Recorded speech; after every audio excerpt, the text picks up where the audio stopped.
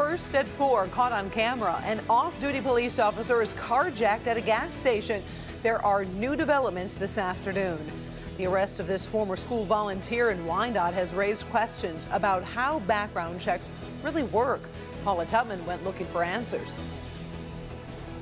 And that's because it really does beg the question, who really has access to your children when they're in school, and how are these background checks really conducted? When we went looking for answers, we found a few surprises. And it's not just for some of us. All of us are getting the blue skies and sunshine. There is more rain around the corner. We'll tell you when right now. First at 4. Local 4 News begins right now with a breaking news alert. Good afternoon, everyone. I'm Karen Drew. Detroit police are offering new information on a carjacking that involved an off-duty police officer. We have surveillance video. The carjacking happened at a BP gas station on 4th Street in southwest Detroit. The off-duty Harper Woods officer was walking to his truck when a man pulled a gun and opens the driver's side door. Well, the officer throws his keys and gets out. That gunman grabs the keys and eventually drives away. Detroit police chased that stolen truck, which crashed in Melvindale. The carjacker was arrested, and at this hour, there are new developments connected to the case. So let's bring in Local 4's Mara McDonald. She is live on the city's southwest side. All right, Mara, what are you hearing, and what's the possible connection here? First of all, Karen, we've got a lot going on right now. Number one, take a look behind me. The chief of police is out here. We're expecting an update from him shortly. But here is essentially the situation. We have got 3 separate scenes in southwest Detroit that we are all told are in some way connected to that carjacking early this morning. Here is the first scene at around, I think it was probably 3 o'clock near Dixon Lanyo. You have a situation where police were in some way either chasing or following what they're describing as a known suspect. Okay?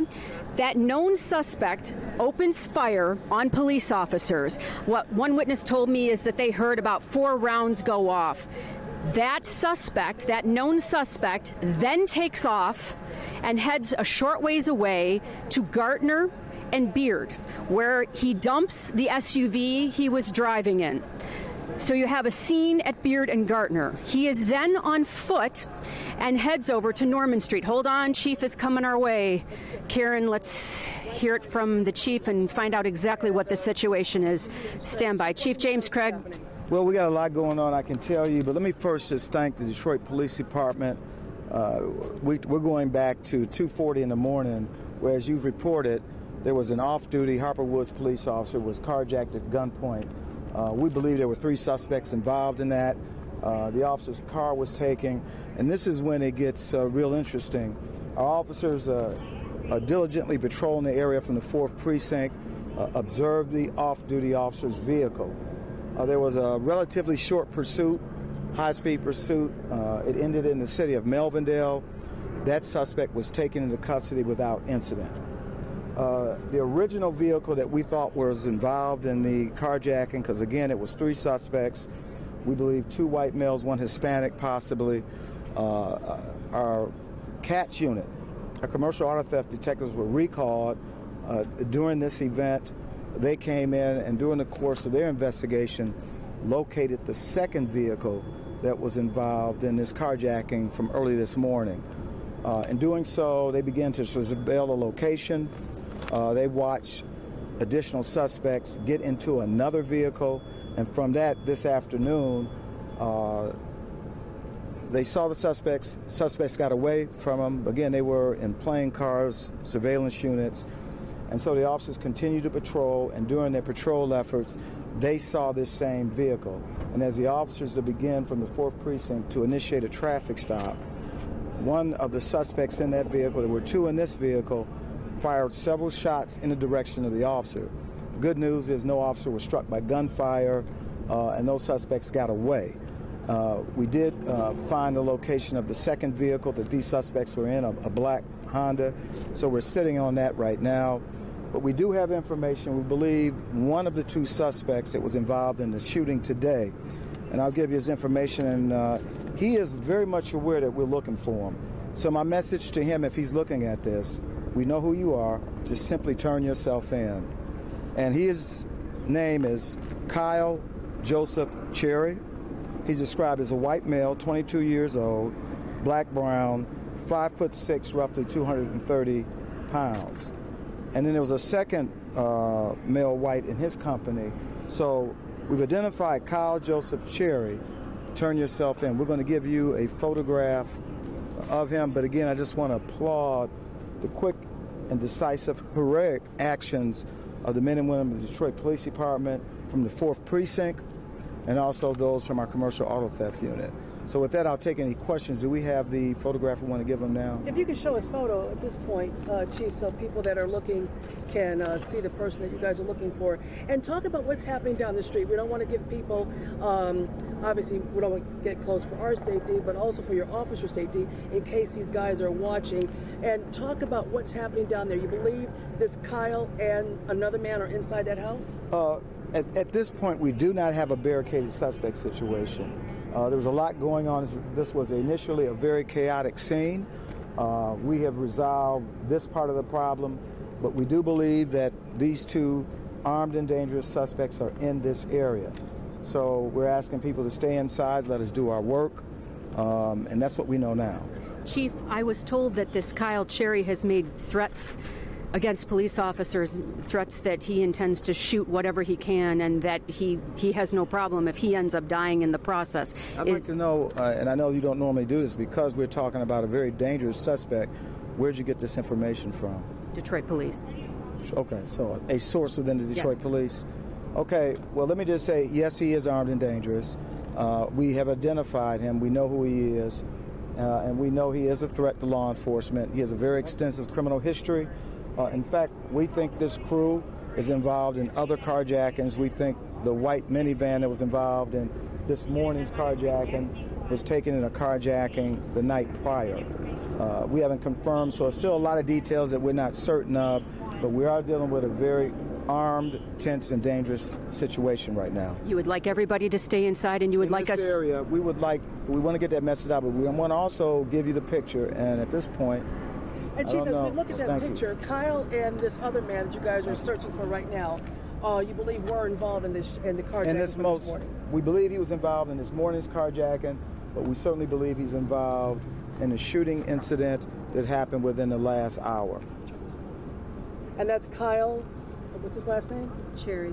Kyle Cherry. Kyle Cherry, white male, described as 5'6", 230 pounds, 22 years of age, brown hair, blue eyes.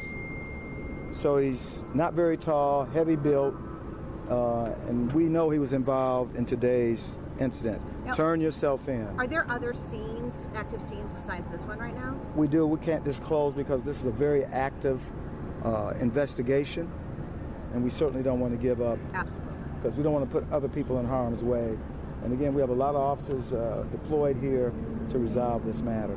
And Chief, just for people that are just joining us now, you believe that this situation here was involving, we thought we were after Kyle Joseph. He's not at this location, but the vehicle was recovered here? We have the vehicle. We believe he's still in the area. He is armed and dangerous, and he is involved in this situation. So if he's watching this, we know he knows we're looking for him. We are very much aware of that. So just turn yourself in. Turn yourself in. Anybody injured in any of these other carjackings? Not that I am aware of, but this crew has been involved in a series of carjackings. Again, we believe there was an additional carjacking before the off-duty officer. There was items belonging to that officer, his handgun, bulletproof vest that was taken that has not been recovered at this point. I have reached out to that off-duty officer, have not made personal contact, just to let him know that we're going to work very hard to resolve this matter. Chief of Police James Craig telling us what the situation is out here on Southwest Side. We have multiple situations out here, multiple scenes, and Detroit police officers were fired on this afternoon near Dixon Lanyo, and they believe they've got two suspects on the run here somewhere in Southwest. We are live in Southwest Detroit. Karen, a lot going on. We'll keep you updated throughout the afternoon. Back to you. All right, and as you said, two men armed and dangerous on the streets right now. This is breaking news, and we will follow this very closely minute by minute. Thank you very much, Mara. All right, let's switch gears a little bit. Parents in Wyandotte now will likely have a lot of questions for the school superintendent tonight. The district is dealing with the arrest of a former school volunteer on child sex charges. 47-year-old Michael Beebe was approved as a volunteer in the Watchdogs program in spite of having a criminal background with charges that included felony home invasion. Beebe failed the background check, but according to this letter here that we were able to obtain from the superintendent, Catherine Cost, he actually appealed his situation, was reviewed, and then he was accepted as a volunteer. Now, many parents might be wondering how their school districts would handle that situation. Paula Tutman has been digging into the school background checks and how they work.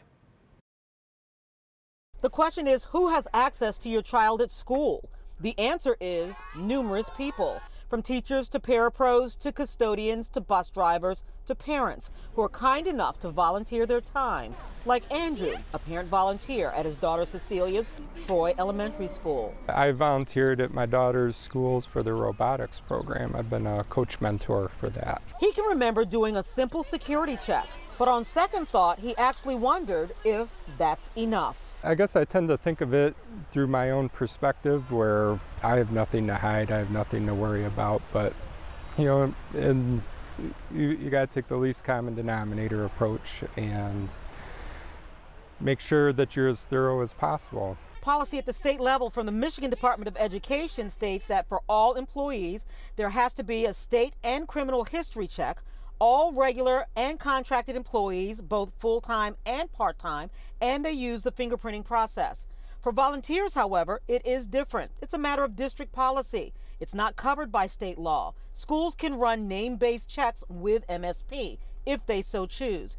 Basically, it means when it comes to volunteers, the district sets the parameters. The Romeo School District, for instance, uses a two-tiered system. One for paid staffers, which includes the fingerprinting, one for regular volunteers like room parents, in which the iChat tool is used. The Michigan State Police Internet Criminal History Access Tool, iChat for short, which does not use fingerprints or social security numbers. The Rochester Community School District goes a step further. For overnight chaperones, parents get a deeper dive into their backgrounds at their expense. If we have a situation where parents maybe or guardians may be supervising perhaps a fifth grade camp or an overnight field trip, we ask that they're fingerprinted through the Michigan State Police, as well as our coaches. Any time that someone may have independent supervision of children, we ask that they're fingerprinted. And volunteer chaperones are required to use the buddy system. Well, one of the other things that we do is we make sure that we chaperone in pairs. So we don't leave people alone with kids anytime. We always try to chaperone in teams. And so we talked to several superintendents from across the metro area, and the hard truth is there is no way to 100% protect your child when they're out of your custody, because a background check only addresses what's been done in the past and someone got caught for it, not what they could be doing currently or in the future. The difference with this Wyandotte case is there was a criminal background check, which means school board members have a lot they need to account for at that school board meeting this evening. Karen? All right. Thank you, Paula.